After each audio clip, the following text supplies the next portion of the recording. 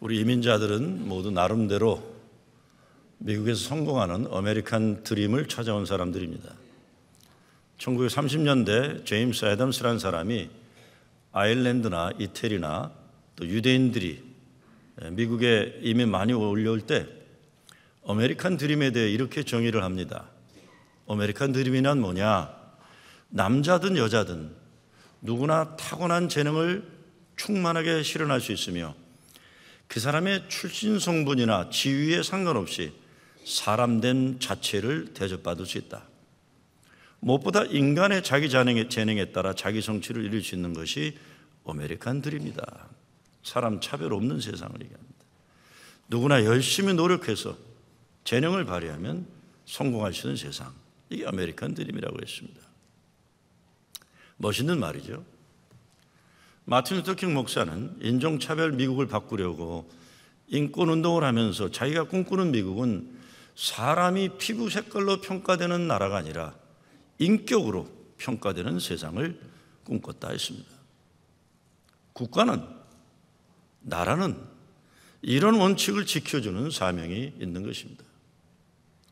근데 요즘 미국에서는 지난 화요일 대통령 선거에서 도널드 트럼프가 대통령으로 선출되면서 이런 원칙이 무너지는 것에 대한 불안과 두려움이 일어나고 있습니다.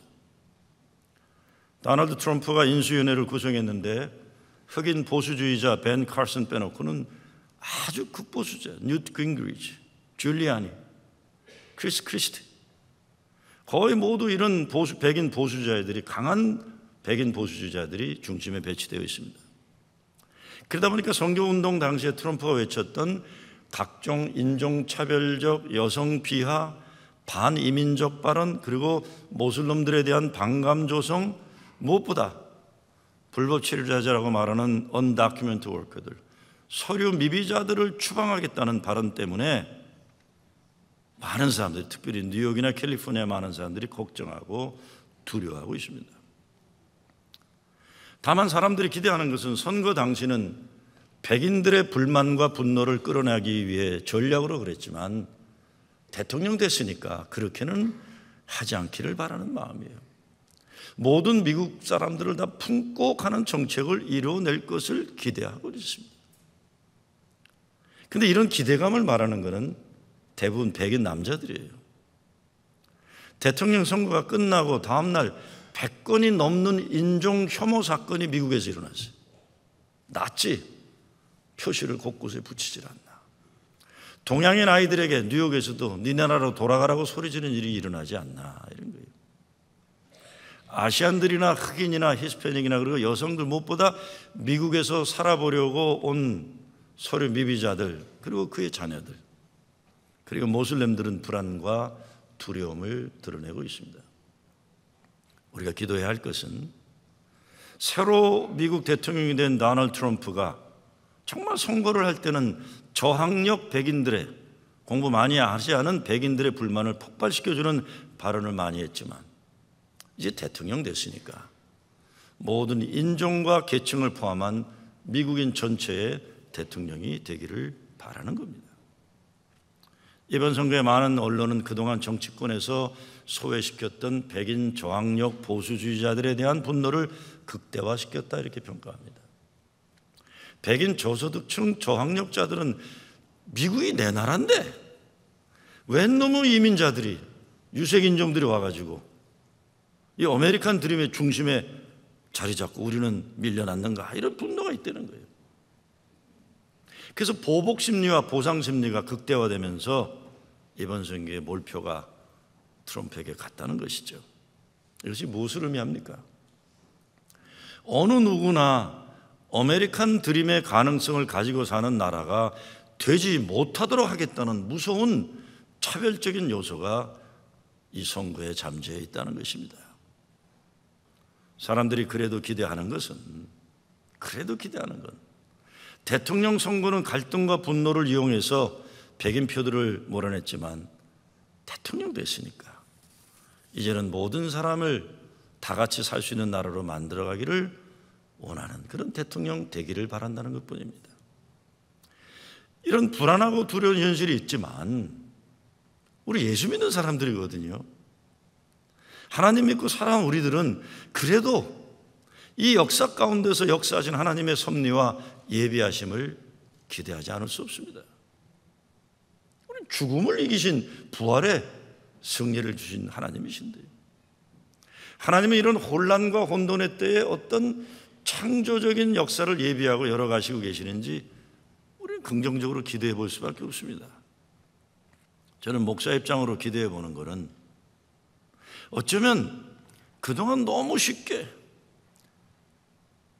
세상의 성공과 출세의 꿈 꿨던 예민자들, 꿈이 깨어질 수 있다는 위기의식을 통해 오히려 성경에서 예수님이 제시하시는 진정한 하나님 나라의 꿈을 꾸는 사람들이 늘어나기를 기대해 봅니다. 너무 안일해졌어요. 나 혼자 성공하면 된다 이러고 살았던 게 얼마나 많습니까? 교회도 필요 없다, 나 혼자 출세하겠다, 그 위기를 맞이하는 때가 온다는 겁니다. 1930년대는 서유럽계 이민자들이 줄어들었다면 오늘날 미국을 특별히 뉴욕에 오는 사람들은 중미, 남미, 아프리카, 또 중동 지역, 중국 이런 데서 많아요. 하이티, 특별히 이민을 오기 어려운 멕시코 사람들은, 남미 사람들은 국경을 넘어서 옵니다. 이걸 엘노테란 말이 있어요. 노르테는 노스라는 뜻입니다. 그래서 북쪽으로, 북쪽이라는 뜻이. 그 말은 북쪽에 가면 살 길이 있다는 거예요. 미국을 얘기하는 거죠. 북쪽으로 가면 행복이 있다. 그래서 죽음을, 위험을 감수하고라도 생명 걸고 국경을 넘어가는 거예요. 이 아메리칸 드림을 찾아오는 겁니다. 정말 남미 사람들에게 있어서 엘노르테 천국이었을까요?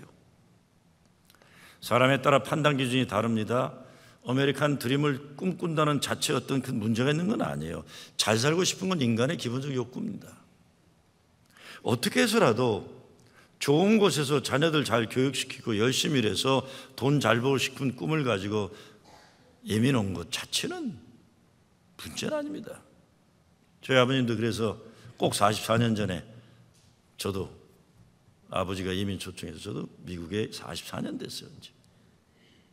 그런데 저와 여러분이 오늘 예수님 말씀 앞에 도전받아야 하는 게 그것은 아메리칸 드림의 전제입니다. 아메리칸 드림의 전제는 인간의 노력으로 이루는 자기 성취와 자기 완성입니다. 영어로 말하면 self-actualization, 또 self-fulfillment예요.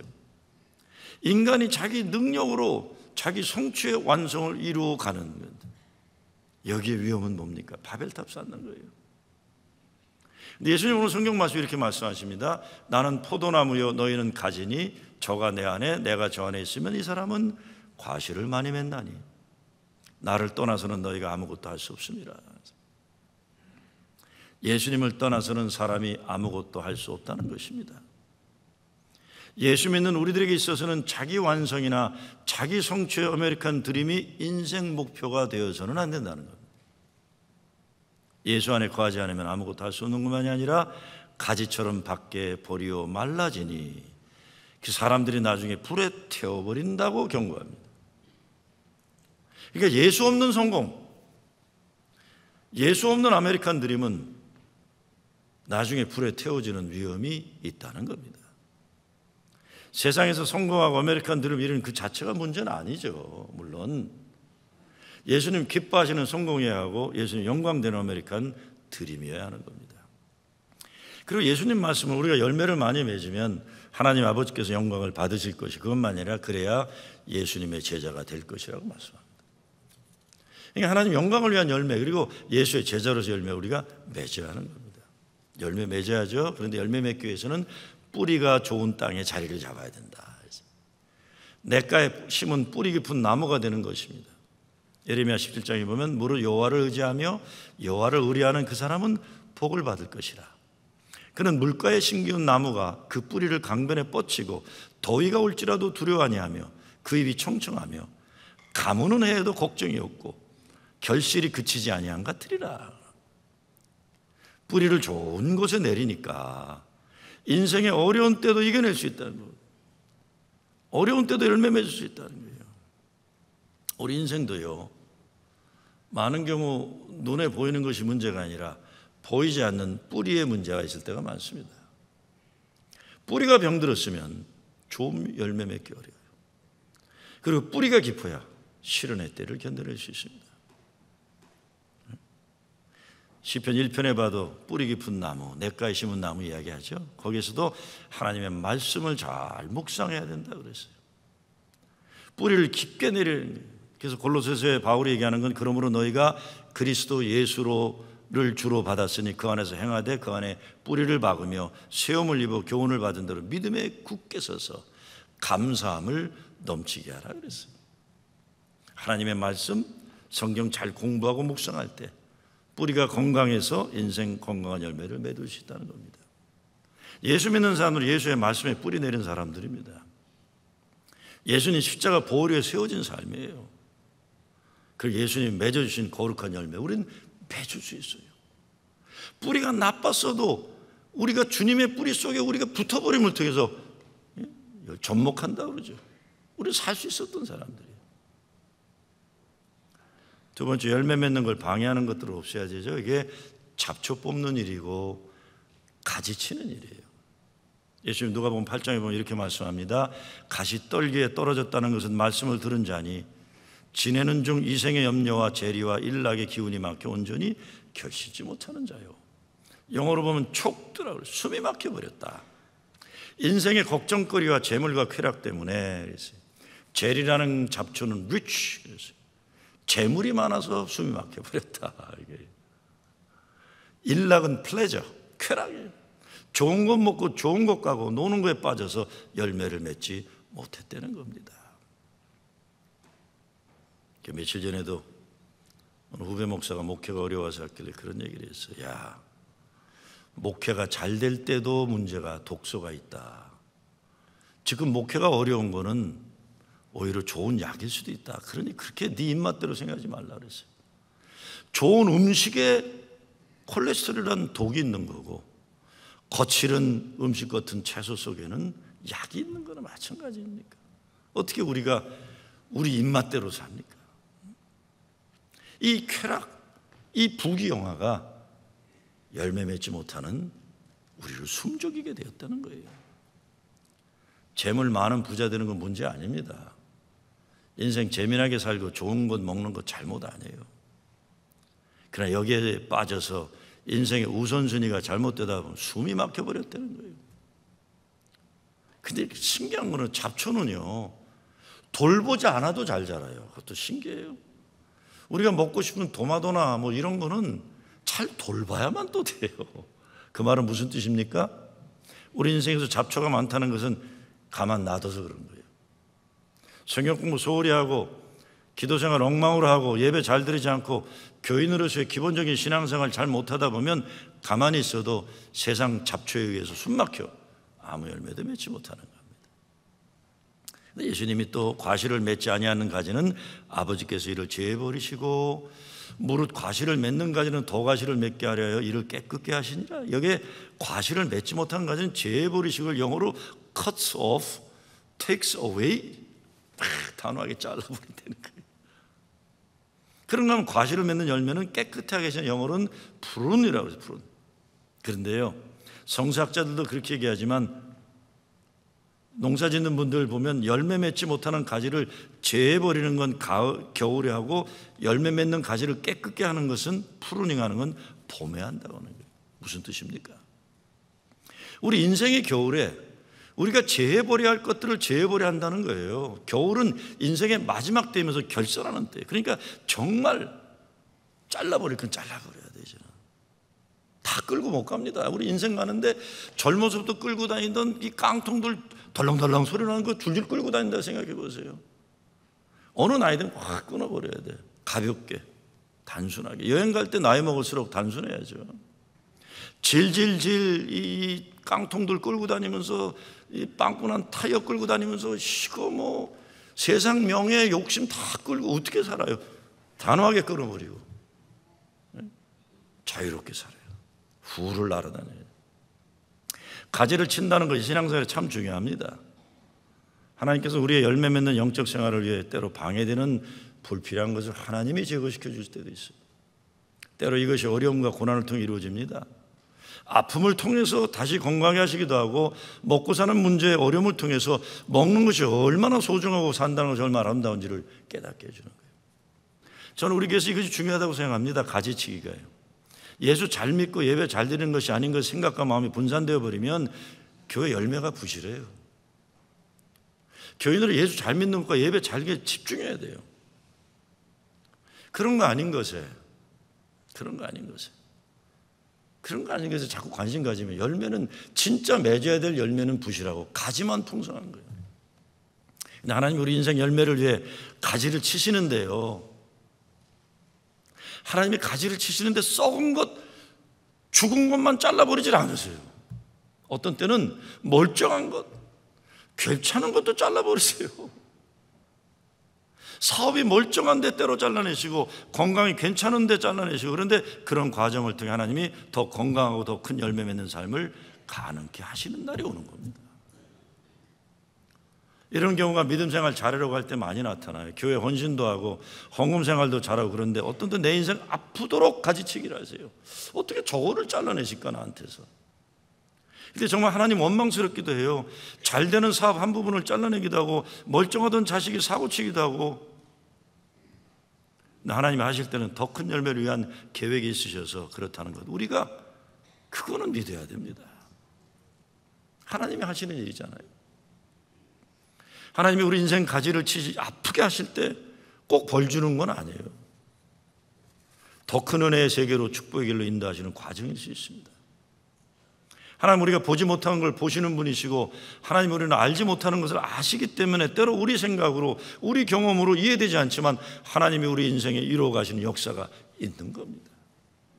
그럴 때 순종하고 인내하고 절대로 하나님 사랑과 은혜를 의심하지 말아야 됩니다. 히브리서 12장에 바울이 이렇게 말합니다. 무릇 징계가 당시에는 즐거워 보이지 않고 슬퍼 보이나 후에 그로 말미암아 연단한 자에게는 의의 평강한 열매를 맺나니. 때로 우리 인생에는 아프고 어려운 일들이 더 크고 좋은 열매를 위해 하나님이 주신 연단의 기회이기도 한 겁니다. 잡초도 뽑아야 하고 가지치기를 통해서 새롭게 되어야 열매 맺는 삶이 가능한 겁니다. 마지막으로 풍성한 열매를 맺기 위해 예수 안에 거하라고 합니다. 오늘 성경을 잘 보면요, 우리 보고 열매 맺으라고 하지 않으세요. 우리가 열매 책임져야 한다는 말이 없으세요. 우리는 주님 안에 붙어 있기만 바라는 거예요. Remain in me, abide in me. 그 안에 거하라. 너는 내 안에 있어라. 네가 나가서 열매 맺어라, 이 얘기는 없어요. 그래서 내가 성공해갖고 뭐 교만할 것도 없고 안 된다고 좌절할 것도 없어요. 나는 그냥 그분께 붙어 있기만 하면 되는 거예요. 근데 사실은 제 경험으로 보니까요, 내가 주님께 붙어 있는 게 아니더라고요. 그분이 나를 붙잡아주고 계시는 거예요. 내가 할 수 있는 것은 예수님 생명의 물줄기, 그분에게 연결되어 있는 것뿐입니다. 4절 말씀이죠. 내 안에 거하라, 나도 너희 안에 거하리라. 가지가 포도나무에 붙어있지 아니하면 절로 과실을 맺을 수 없음 같이 너희도 내 안에 있지 아니하면 그러하리라. 우리 못한다는 거예요. 스스로 못한다는 거예요. 못해요. 네? 옛날에 저도 똑같은 경험했어요. 하나님 우리 교인들 좀 변화시켜 주세요. 우리 교인들 좀 변하게 해주세요. 저도 그런 기도했어요. 답이 없어요. 나중에 응답 주시더라고요. 너나 변해라 그러시더라고요. 너나 변해라. 자식이 변합니까? 내가 변해야죠. 안 변해요. 내가 변해요. 내가. 예수 안에 거하려면 예수 안으로 들어가야죠. 예수님과 끊어지지 않는 관계를 유지하는 겁니다. 예수님을 내 삶 중심에 모시고 사는 거예요. 하나님 말씀을 머리에 담아놓는 게 아니라 마음에 담는 거고, 그 마음, 그 생각으로 사는 거예요. 오늘 성경 말씀은 사람이 자기 힘으로 사는 것이 아니라 힘의 원천에 뿌리 내리고 거기에서 힘을 받아 살아야 한다는 겁니다. 정말 우리가 인생 살다가 우리 자신의 한계에 부딪힐 때가 있어요. 그때 우리는 언제나 우리를 부르시는 예수님의 초대에 귀 기울여야 합니다. 나는 포도나무요 너희는 가지니라. 나치 독일 히틀러 독재에 항거하다 순교한 보네프 목사가 이렇게 말합니다. 성경에 기록된 말씀들은 언제나 당신의 가슴에 울려야 하고 당신의 생활 속에 날마다 살아 움직여야 합니다. 당신이 무척이나 사랑하는 자가 있으면 그의 말을 잊을 수 있겠습니까? 사랑하는 자의 말은 따지고 분석해서 받아들이는 것 아닙니다. 마찬가지로 우리도 주님을 사랑한다면 그의 말씀 마음에 담고 살아야 합니다. 거하라 하시면서 또한 구하라 하세요. 그러면서 7절에 보면 너희가 내 안에 거하고 내 말이 너희 안에 거하면 무엇이든지 원하는 대로 구하라 그리하면 이루리라. 우리가 기도하기 전에 구하라 이전에 거하라. 그러니까 말씀 안에 살 때 구할 수 있는 거예요. 그러면 다 이루어진다는 거예요. 예수의 이름으로 구하는 거예요. 내가 원하는 것 구하는 것 전에 거하는 것이 앞서죠. 말씀을 담고 구하라는 겁니다. 그리고 예수님 말씀 따라 산다면 세상이 지금보다 훨씬 아름답고 거룩하게 변해 우리 가정이 우리 교회가 주님 기뻐하는 천국이 될 수 있는 겁니다. 예수 믿는 사람이 하나 있는 곳에 밝음이 있고 아름다움이 있고 사랑이 있고 나눔이 있고 겸손한 섬김이 있고 친절함이 있고 의로움이 있고 거룩함이 있어야 하는데 얼마나 우리가 예수 안에 거하고 있으면 열매를 맺고 있는가 도전이에요. 벌써 2016년도 11월 중순이에요. 열매 맺지 않은 계절, 결실의 계절인데 다음 주면 추수감사주일이에요. 그래서 이제 교회에서 나가는 편지에 헌금 봉투 여러분은 헌금도 추수감사주일 헌금을 가지고 오시고 물건도 갖고 가겠지만 우리 하나님께 드리는 감사가 어디 물질만이겠습니까? 우리 삶에서 이루어지는 믿음의 열매들이 있어야죠. 사랑의 열매, 용서의 열매, 죄에서 자유함을 받는 열매, 은혜의 열매들이 있어야 됩니다. 그래서 제가 한번 여러분 제안해 봅니다. 올해가 끝나기 전에 이런 열매를 한번 주님께 가지고 오면 어떨까 하는 거예요. 이해가 가기 전에 몸에 나쁜 것 끊어버리는 결단의 열매예요. 그러니까 권사님들 담배 끊으세요 좀. 담배. 11조 잘 드린 열매도 좀 맺으세요. 제대로 된 열매. 11조도 열매.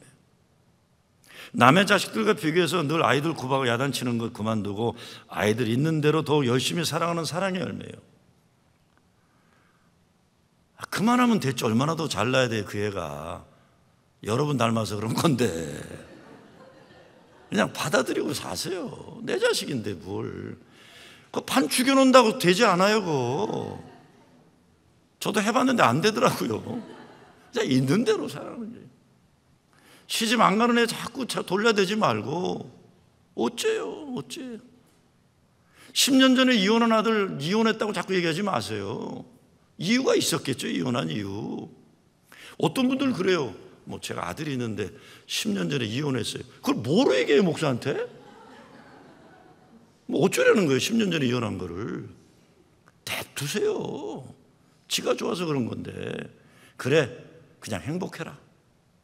붙어서 불행한 것보다 떨어져서 행복해라. 좀 이제 자유하세요. 좀 자유. 못나면 못난 대로, 잘나면 잘난 대로. 잘난 애도 언젠가 사고 칠 거고 못난 애도 언젠가. 그거 아세요? 못난 자식이 부모 지키는 거예요. 못난 자식이 부모 지켜요. 잘난 것들은 지껏 챙기느라고 정신없어요. 그리고 제가 좀 말씀드리죠.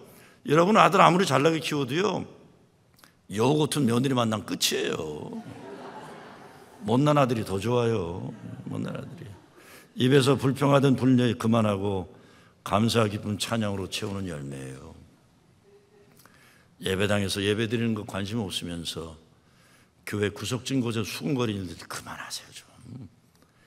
어떤 분들은 그냥 일부러 8시 일부 예배 드리고 하루 종일 그러고 사시더라고요. 교회 구석 궁시렁 수근수근. 교인들이 쳐다보면 본인들이 뭐 민주투사나 돼서 그런 줄 알고 쳐다보는 줄 아니에요. 우리 교인들 그렇게 바보 아니에요. 저 사람 왜 저래 이러는 거죠. 저 아저씨 진짜 할 일 없네 교회 와서. 근데 자기는 독립투사인 줄 알아 자기가 자꾸. 그만하세요. 그 에너지 있으면 성역 공부하고 그 입심이 있으면 성가대하고 좀 그러세요. 그러죠. 그만 좀 해요. 2016년으로 그냥 끝장내세요 그런 거. 성경 읽는 열매, 새벽 기도하는 열매. 저는 딴 건 모르지만 우리 교회 새벽 기도 너무 자랑스러워요. 제 친구가 어느 교단의 사무총장을 오래 했어요. 그러다 6개월 전에 임기가 마쳐 끝났는데 새로운 사역을 하려고 다니다가 뉴욕에 와서 우리 교회에서 잤어요. 금요일날 토요일날 새벽기도 끝나고 저한테 심각하게 얘기해요. 김 목사, 나 3개월 여기 있으면서 프로징 제일교회 새벽기도 나오면서 재충전하면 안 돼? 그래서 왜? 그랬더니 야, 이틀 새벽기도 했는데 이 교회 새벽기도는 다르다 그래요. 저와 무관한 것 같아요. 제가 있기 전에도 우리 교회는 새벽기도 잘했던 것 같아요. 그렇죠? 잘했던 것 같아요. 아멘 하지 마세요. 아멘 하지 말고는. 그 얘기를 들으니까 얼마나 감사한지 몰라요. 새벽기도에 다시 회복하는, 새벽에 이 모든 게 결단나는 거예요. 열매입니다. ip사기만 무성한 게 아니라 열매 맺는 거예요.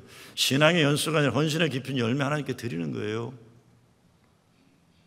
예수 안에 거함으로 아름다운 믿음의 열매 맺는 여러분 되시길 주의 이름으로 축원합니다.